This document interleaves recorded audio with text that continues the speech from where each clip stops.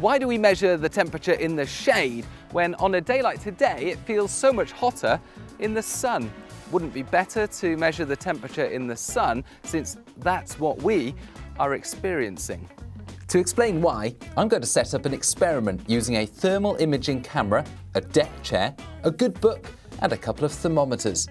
One thermometer will be placed in direct sunlight and one thermometer will be shielded from the sun in this white box, known as a Stevenson screen. Meanwhile, I'm going to sit in the sun for 10 minutes and then cool off in the shade.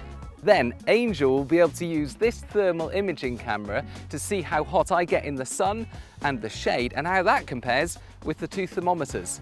The thermal camera measures the infrared radiation emitted by various objects. Hotter objects such as tarmac and buildings emit more infrared radiation and show up as brighter in the camera footage. Colder objects such as trees and grass appear darker. Back to the experiment.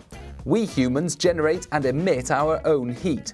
That's why even when we're in the shade we show up as hotter than our surroundings. When we're sitting in the sun, like many objects, our bodies soak up additional heat.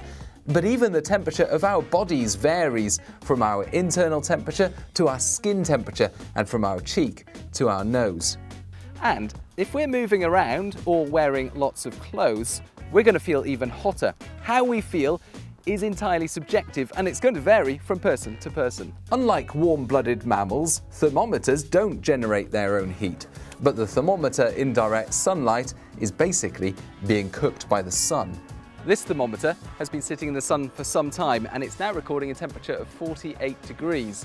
Because of the material the thermometer is made out of, it's become even hotter than the human body.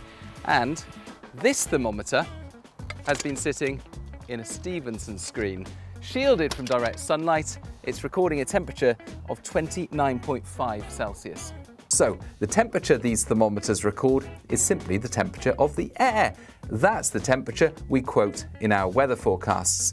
The air is constantly moving and mixing, so it's much more consistent from sun to shade to Stevenson screen than when we are generating our own heat by moving around in the sun. That's why we quote air temperature in our weather forecasts and not the temperature you experience when sitting in the sun.